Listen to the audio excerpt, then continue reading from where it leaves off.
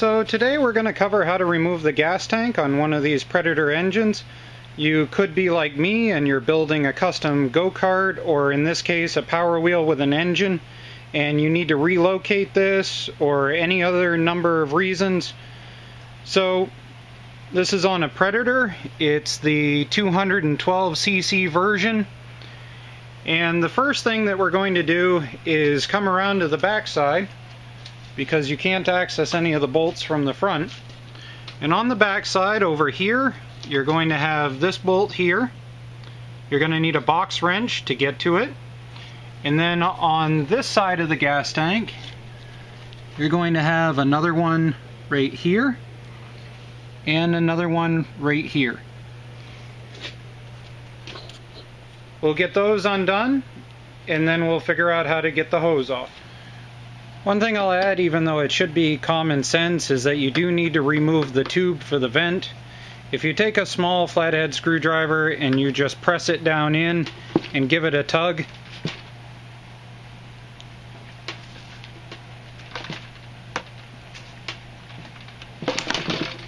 it comes right off. Okay, so now that we've got 1, 2, and then the bolt on the other side undone, we're going to lift up our tank. And be careful not to mess up the governor. There's a spring tensioner here, which you can see moves underneath the tank. We're going to lift it up so we can access the hose underneath. And there we are. So from here, we can see that the hose connection is there. It's got a press-on clamp fitting, which is why you're going to need needle nose pliers. Once you get the clip down, you should be able to just give it a tug.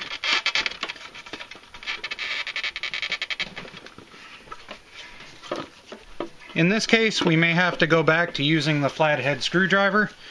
As before, you put it in the edge and press down.